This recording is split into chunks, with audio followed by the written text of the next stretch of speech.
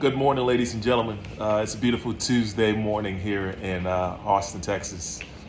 This is day 247 of the 3 minutes of planks challenge, and as always, I'm filled with gratitude. Hanging out here with my daughter and her cat Elsa.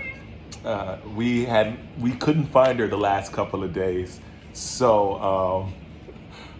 We were ecstatic to see her come back home last night, and so Lola is enjoying her time with her immensely.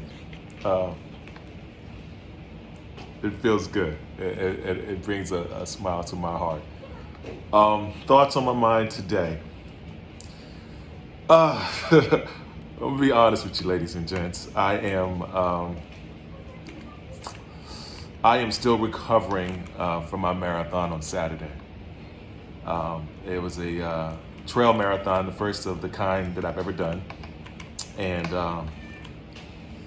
it whooped my butt. But it whooped my butt in a good way.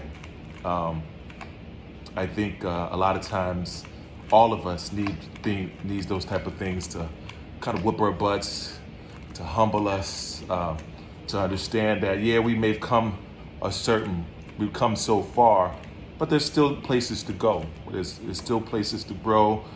There's still places to evolve and things of the sort. So I am blessed for that. I just talked to, he's a new friend, a new gentleman friend, that I met on the course, and he's doing the Leadville 100, which is 100 miles on that same terrain. And I told him that I would be a pacer for him if he needs me to do it, which is basically, you go with him at some point during the race just to keep him steady, keep his head on right, things of the sort. And the idea is, with these races, you have up to 30 hours to complete it. And let me just tell you, it's not for the faint of heart. It's something that I've decided that I want to do at some point, someday, when I get the chance. But I know that it's not going to be easy. It's not going to be fun, but it would be necessary for my soul. The idea of always stepping outside of my boundaries. So I'm excited for it.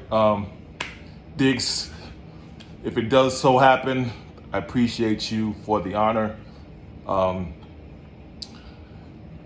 As I always say, go out, make the day the best that you can. Be blessed today and every day. Talk to you soon. Peace.